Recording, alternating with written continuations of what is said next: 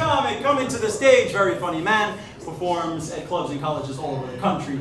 Show some love for Jeff Simon, guys. Jeff Simon. How's everybody doing? I just got back from Texas. My daughter just had another baby. I'm a Jew who likes to save, you know, get a good deal, but the $50 I saved on Spurdale lunch was not worth it. I mean, it was unbelievable.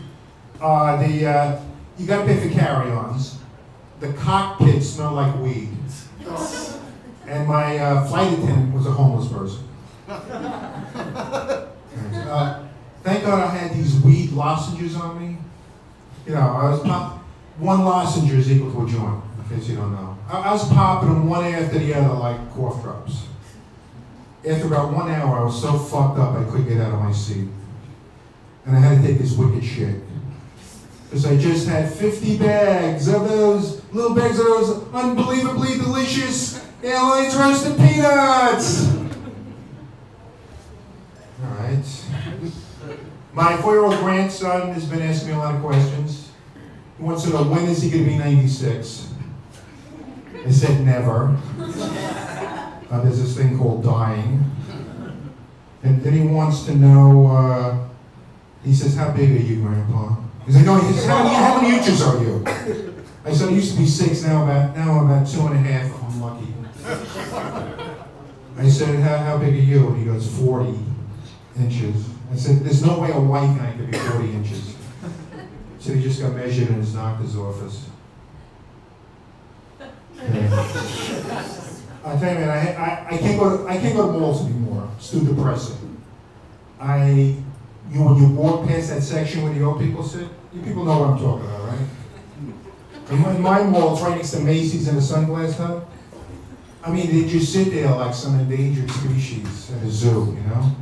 With their mouths open and their cheap sneakers. They don't know what day of the week it is. There's one guy there, he died 5 years ago. I went to his funeral, but he refuses to go on the ground. Come on, people, I need laughs. I don't have much time left. What do I got, like 5, 10 years? You people got your whole lifetime ahead of you. Come on, help me. Help me make this joke work. What am I doing wrong, people, you know? I'll tell you,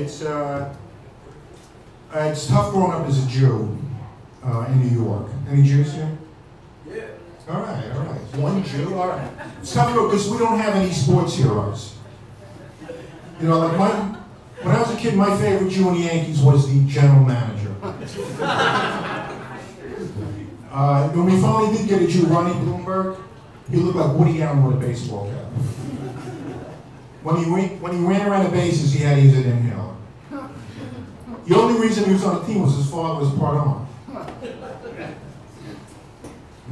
My weed dealer is this really cool black dude who's also a pimp.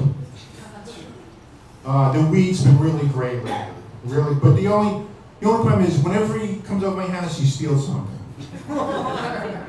Last week he sold his fold-up bed my kids use whenever they sleep over. My old weed dealer, I never had this problem. We used to meet at Starbucks. But the problem is, the problem is when somebody comes over my house, they say, what happened to all your furniture? You know, it's like annoying, you know? But he's a pimp, and he gets me good discounts on chicks. I mean, these chicks are horrendous. I mean, they weigh like 300 pounds. I mean, they look like monsters, I swear to God. Last week I banged a homeless chick. It was just, it's crazy. It's cheap, you get a discount. But the other day I was watching, I was high as a kite. I was jerking off the Fox News anchors. And I get called into work. I'm a pharmacist. And the last time I was starting to work, I was chasing people down the street, asking them to let me see what's in their bag, to make sure I filled their prescription correctly. You know, I was paranoid. When I got into work this week, I knew it was a problem because I forgot my password to get on the computer. It was a problem. Come on, people, I'm getting old. Help me out here. Help me with these jokes, man. But I was saying really stupid stuff to all the customers. Like this toothless, this old Jewish lady with no teeth, you know, asked me to recommend something for her butt itch. So I go like this, you know? And she goes, what's that? I said, your finger is the best thing. And, you know, I was stoned. I mean, what am I supposed to do? And then this guy, this really old guy, asked me to comment on his blood pressure. You know, you have this check your own blood pressure machine. You've seen them, right? It was really high. It was like through the roof. I said, I have a better chance of banging the supermodel than you have of being alive at this time tomorrow. And then this lady comes in with a Ziploc bag filled with white powder. And she wants to know what it is. So I tasted it, I put some on my tongue. I said it's sweet and low. I offered her $400 for it. She wouldn't take it. I said, come back tomorrow, I get paid, I'll give you $800.